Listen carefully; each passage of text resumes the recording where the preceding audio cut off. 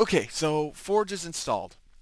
Next step is to get your base mods installed. Now, know which mods you're going to be installing and read the description, read the installation instructions, read everything on the page that you can. That way you'll know exactly what you're doing when you install it. Now, there is a mod that I feel is very important. Now, if you don't have to have it, but I feel it will help you in the future. It is called the ID Resolver. Okay, right now I'm about to show you what ID resolvers or ID conflicts are and what they mean. First off, you need to understand that all items and blocks have something called IDs in Minecraft. Each ID is given to a specific block, and each block that tells the game, I guess if it's a block that is generated in the world, how to generate it, where to generate it, that kind of stuff.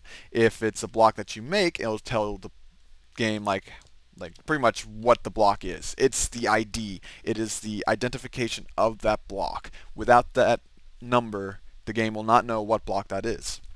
Now, when you have ID conflicts, what happens is two blocks or two items can have the same ID, which means copper and let's see, the copper is 1572 and the nuke is 1601. That's just how I set it up thanks to ID Resolver. But let's say both the nuke and the copper ore were both labeled 1572 originally in the config.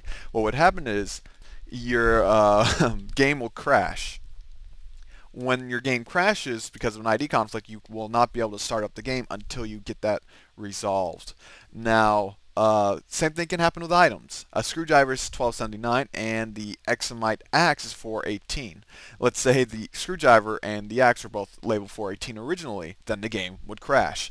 That you get black screen and then an error screen will pop up. Again, the mod that I used to resolve that, I used to actually have to do this by hand in the 1.1 version, I believe. I had to actually do all this by hand, but ID Resolver fixes this. You see, you're able to go into certain mods configs and change around IDs and give it empty slots in this game. See, like all these IDs, I forget how many open IDs there are in Minecraft. I think it stops after 2 something for blocks, and then after that it goes like into thousands for items. But with the ID Resolve, or is it Forge or either Forge or ID Resolver adds where you could add a bunch more blocks and stuff. It mods the game, of course. But what ID Resolver does, it finds an open ID, and if there is an overlapping or ID conflict, it will take one of those block IDs and change it to something else while keeping the block the same. So if these two were overlapping, like both were 1572, then ID Resolver will give nuke the 1601 slot. So that's how that works, and same with these. So that's how the ID Resolver works. Now, there is a problem when using ID Resolver. What can happen is if you decide to update to the next version of Minecraft, which current version is 1.5.2, this is recorded way after I did the tutorial. What happens is all your blocks may change unless you use the same configs, because ID Resolver doesn't always give the same ID to the same block each time. Like currently, copper ore is 1572. That might not could have been originally. Whatever industrial craft or whatever mod added that might not have been what its original ID was. So it might give it something else, which would mean whatever took its place in the world, instead of having copper ore, you could have nukes lying around underground. And if a creeper blows up, well, right next to one of those nukes, you have a nuclear explosion that will cause a lot of damage. And that is a problem with using ID Resolver.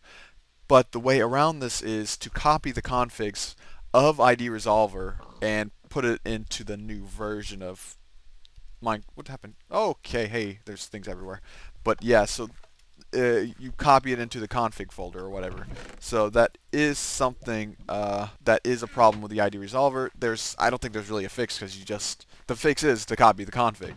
Otherwise, you will have problems I just said. So you don't want nukes lying around everywhere. That was my problem when I first started up when I first upgraded. I went into the world and I noticed like a bunch of IDs and blocks were changed. Some of them were like gray blocks which weren't really assigned to anything. It's just like a temporary overlay, and some things were like industrial craft ores were changed into some random block that didn't make any sense. So that is one problem with ID Resolver. The other one is it could also make your game kind of unstable. If you're not careful, it may cause some unstableness in certain mods, and it could cause your game to crash quite a bit. I haven't had that problem yet, but it could happen, so be wary. Also, not all mods work with ID Resolver, at least in the 1.4.7. I know the original version, the version of the archaeology mod I have, did not work with ID Resolver. Neither did the Jammy's Furniture mod. Both those mods I had to manually go into the configs and change the IDs. But other than that, most mods currently do work with this. It's just not all do. I'm sure in the 1.5 version, most mod authors have probably switched over to where it will work for this.